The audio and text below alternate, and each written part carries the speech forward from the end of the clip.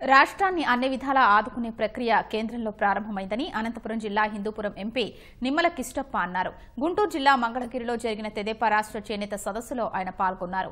13 జిల్లాల నుంచి నేతలు ఈ సదస్సుకు హాజరయ్యారు.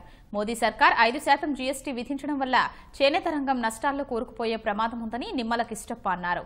చేనేతకు జరుగుతున్న నష్టంపై పార్లమెంట్లో పోరాడతామన్నారు. కేంద్ర ప్రభుత్వం నుంచి ఎంకరేజ్మెంట్ లేవు, తీసుకోవాల్సినటువంటి అవసరం ఉంది. మా ఈ ప్రయత్నం ఒక పక్కన చేనేత వాళ్ళని కాపాడుకోవాలా, ఇంకొక పక్కన రాష్ట్రాన్ని కాపాడుకోవాలా, రెండూ జరుగుతూనే ఉంటాయి. మీరు చేశారు, ఎంత కీలకమైనటువంటి భూమిక మేము పోషించాం. ఈ రాష్ట్రాన్ని ప్రోత్సహించాలనే ఒక ఆలోచన మొదలైంది. ఆ రకమైనటువంటి ప్రక్రియ ఈరోజు ఎన్డీఏ ప్రభుత్వంలో స్టార్ట్ అయింది. కాబట్టి మాకు తెలిసి మార్చి 5 నుంచి ఏప్రిల్ 6వ తారీఖు వరకు జరిగేటువంటి సెషన్స్ లోపలనే ఒక మంచి రిజల్ట్ వస్తుందనేటువంటి ఎక్స్పెక్టేషన్లో ఉన్నాం. రాకపోతే మా ప్రక్రియ మీరు చూశారు కదా, ఇంకా వేగవంతంగా, ఇంకా ఉధృతంగా, ఇంకా ఒత్తిడి ప్రభుత్వం మీద పెరుగుతుంది, బీజేపీ పార్టీ మీద పెరుగుతుంది.